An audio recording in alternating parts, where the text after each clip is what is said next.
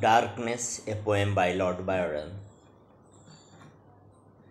I had a dream which was not all a dream.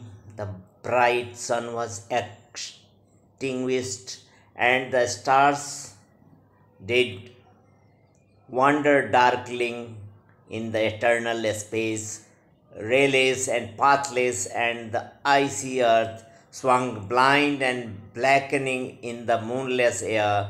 More Morn came and went and came and brought no day, and men forgot their passions in the dread of this their desolation, and all hearts were chilled into a selfish prayer for light, and they did live by watchfires and the thrones, the places of crowned kings, the hearts, the habitations of all things which dwell, were burnt for beacons, cities were consumed.